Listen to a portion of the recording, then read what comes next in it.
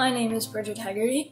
I'm from St. Francis of Assisi Parish, and my Steubenville rose is for the gift of wisdom, so that I am able to understand the truth of God's word and commandments in my daily life.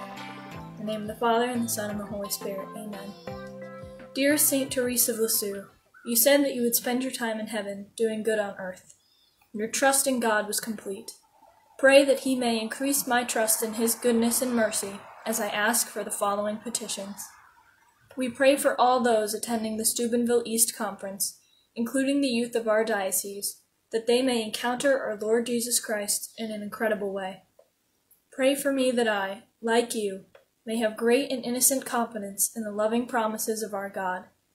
Pray that I may live my life in union with God's plan for me, and one day see the face of God, whom you loved so deeply. Saint Therese, you were faithful to God even to the moment of your death. Pray for me that I may be faithful to our loving God.